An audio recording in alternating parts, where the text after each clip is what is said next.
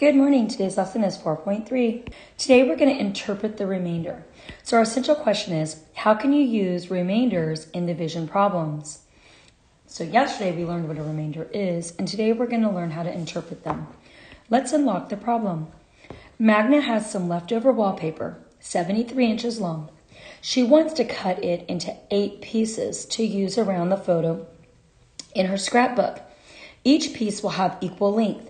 How long will each piece be? When you solve the division problem with a remainder, the way you interpret the remainder depends on the situation and the question. So one way is you can write the remainder as a fraction. The divisor is, and in this case the divisor is 8 pieces, and then 73 inches is our dividend.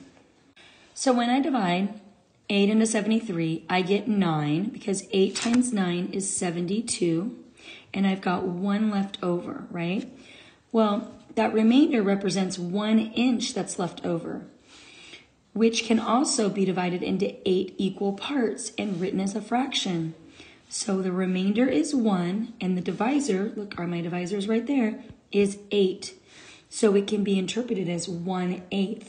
So now when I write my quotient or my answer with the remainder written as a fraction, it would be 9, because that was my how many I can divide it into equally, and 1/8 left over. So 9 and 1/8. So each piece is going to be 9 and 1/8 inch long. So try this. Daniel made 32 ounces of soup for 5 people. How many ounces will each person get? Complete the division. Well, 5 can go into 32. Let's see. 5 times 6 is 30. 5 times 7 is 35. So it's going to have to be 6. It's going to go in 6 times. And since it's 30, I get 2 left over. And I can interpret that remainder by saying I have 2, and my divisor goes on the bottom, fifths.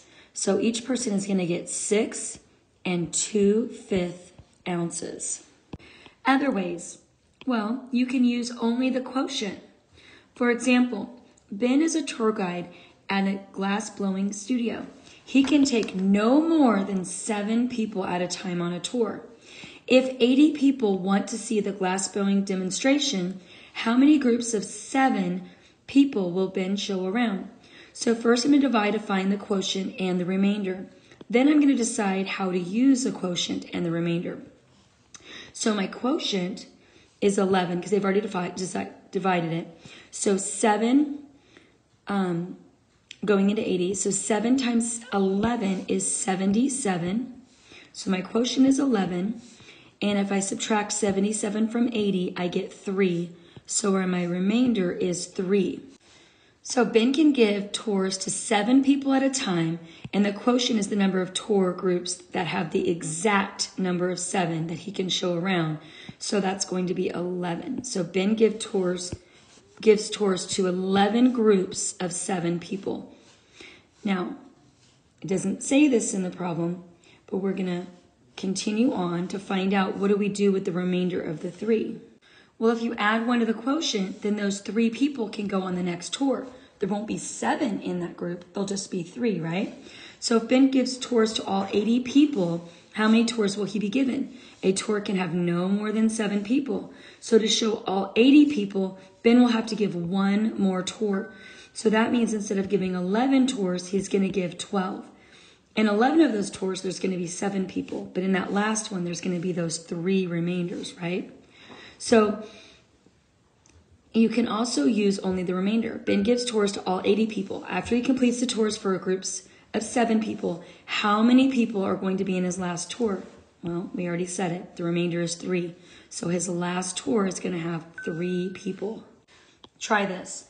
Students are driven to soccer games in vans. Each van holds 9 students. How many vans are going to be needed for 31 students?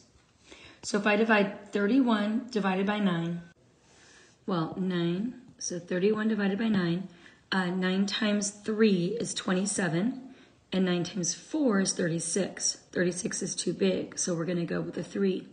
When I subtract 9, or when I multiply 9 times 3, I get 27, I subtract, I have to regroup here.